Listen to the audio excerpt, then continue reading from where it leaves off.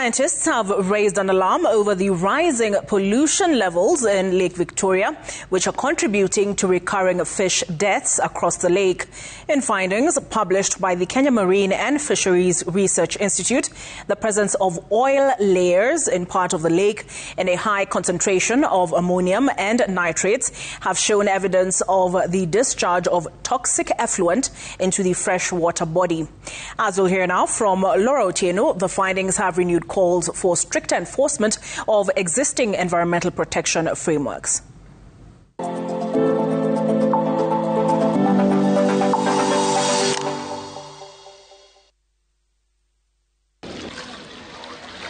The calm waters of Lake Victoria. This has been a source of livelihood for thousands across East Africa over the years.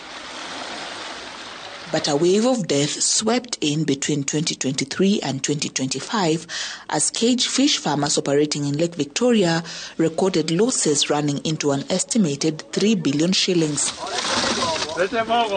Massive fish deaths that swept across the lake left a trail of loss, and farmers from Kisumu and Busia counties were the hardest hit.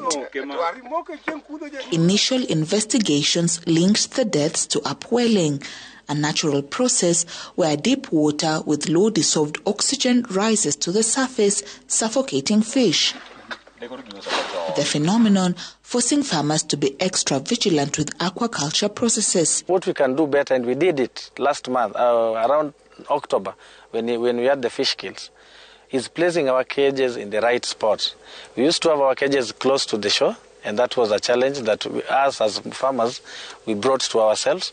But now as we speak where we are, this is a very good spot, and this one was recommended by the authorities. New findings now show that pollution also played a role, causing the death of fish even outside the cages. The Kenya Aquatica Journal published by Kemfree showing that water samples collected between November 2024 and January 2025 had elevated levels of phosphorus and nitrogen.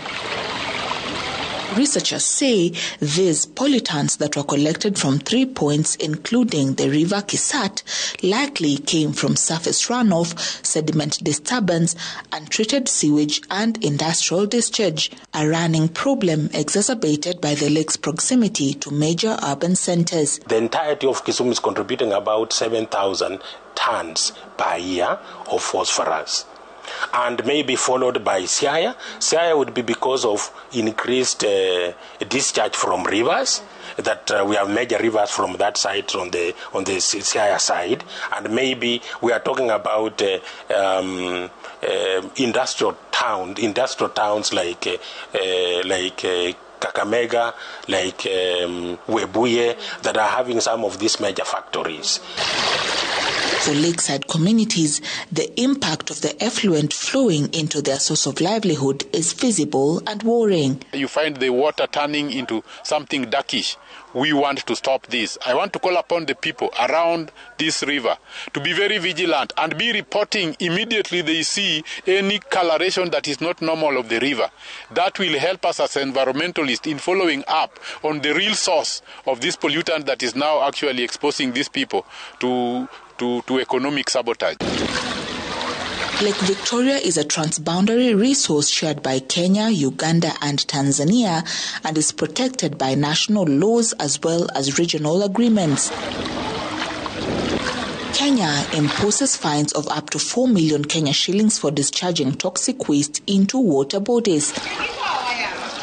Uganda, on the other hand, fines offenders up to $1.6 million for large-scale hazardous discharges, while Tanzania sets a minimum penalty of $7,200. Environmental groups are now pushing for coordinated cross-border enforcement as well as community sensitization in order to curb pollution. Waste does not create itself. It's people who create it. And therefore, and it's not only confined to the city or to a county setup. This is even in rural setting. All these practices, ideas, decisions need to be localized so that we can have sessions even with local chiefs. Kenya's penalties stem from the Environmental Management and Coordination Act, developed after the country signed the Bamako Convention in 1991. The convention aims to protect Africa from hazardous waste. Kenya deposited its instruments of ratification in 2025. Researchers say the latest findings strengthen the case for stricter enforcement of the Bamako Convention. There's an internal part of this convention that is really, really important. It talks about the management of waste and not spilling waste on inland waterways, right? Because if you spill waste into Lake Victoria in Kisumu, it will end up in Entebbe, it will end up in Mwanza, it will impact all those state parties that maybe they don't even know that you're spewing this chemical into Lake Victoria. But the question is, how do we prevent the waste from even getting to the rivers in the first place? With research now linking pollution to economic losses and long-term environmental damage, scientists and activists are urging greater public vigilance. For now, protecting Lake Victoria is not just about enforcement, but also safeguarding livelihoods and preserving one of Africa's most important natural resources. Laura Otieno, Citizen TV.